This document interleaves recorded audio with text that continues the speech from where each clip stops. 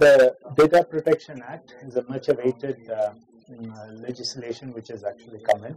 Two good things that is coming through with this would be primarily making us aware and responsible for the data. That is one very important aspect. Second, it also makes organizations responsible for the data they collect and process, right? I mean, so they don't transfer it to anyone and everyone outside the organization. So these are the two good things.